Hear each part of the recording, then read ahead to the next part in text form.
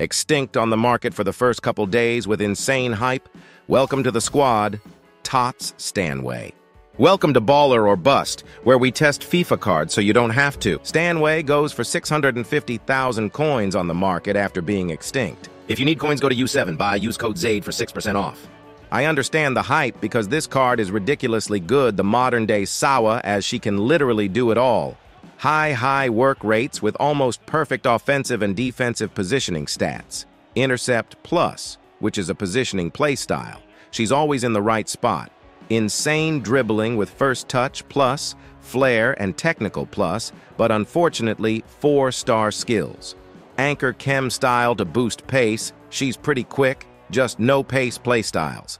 Amazing passer of the ball. She's got a couple 99 stats in there, and she's got incisive pass, pinged pass, tiki-taka and long ball pass, so she can dish it out a variety of ways and on both feet with a 5-star weak foot.